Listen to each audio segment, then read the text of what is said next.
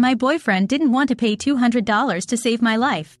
I was at a bar with my boyfriend and his friends a while ago. We all had a great time, dancing on tables, singing and drinking. I remember feeling totally fine 1 second, and the next I got very unsteady, and I lost connection with my body. I got confused and scared, but then just so calm. It was all types of weird. There are seconds here and there that I remember, but most things that happened after that I simply can't remember. I became unconscious, and according to my boyfriend, the few times I opened my eyes they looked very scared. He was told to get a taxi and get me to the emergency room fast. He managed to get me into the taxi and it started to drive. My boyfriend told me that during the drive, the driver told him that he would have to pay $200 extra if I threw up. My boyfriend replied saying F no, stopped the driver and wanted to walk to the emergency room.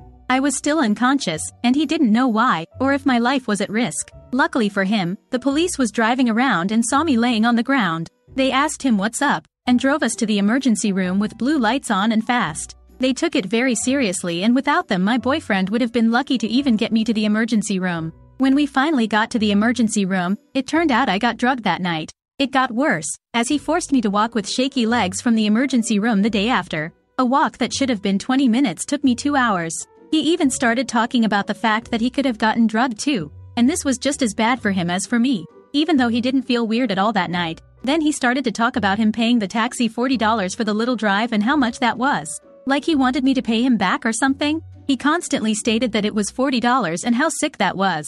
He looked up symptoms related to being drugged, and found that long-term symptoms would mostly be trauma. The next weekend I had to be with his friends again and some people I didn't know. They talked about that night and even joked a little around me being drugged. They didn't joke a lot about it, but I still felt awful. He also ignored me once when I said someone was following me. He was never scared of letting me walk around in town at night, but if a female friend did it, then he would have to follow her. He argues when I'm scared instead of making me feel better or protecting me. Other than that, he's a kind man that doesn't want to hurt people, but this cannot be normal? Is this a relationship worth it? I'm scared I'm overreacting, but keep in mind that most of this is told from his perspective, as I don't remember that night. Time for an update.